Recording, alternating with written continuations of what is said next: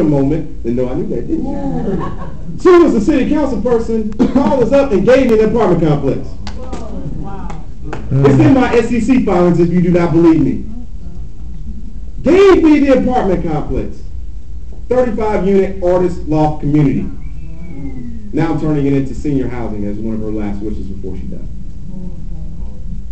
My point is that we can do so many great things. It's not that we don't have the money, and it's not that we don't have brain power. Same people that operated on hearts before anesthesia, the same people that invented biofuels, George Washington Carver, by the way. We're the same people that bring in $900 billion. Don't take this the wrong way. Spend billions on fried chicken, and we don't own KFC or Popeyes. If we don't start taking back ownership of our communities, my children will have nothing. You have a black president.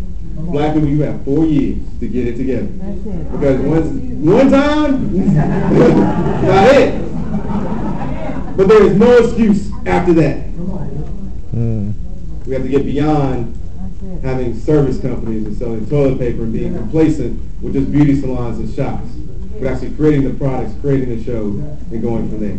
We can own this. We can be great. We can do some great things. I want to challenge you to do it. My name is Ephren Taylor, and I approve this message.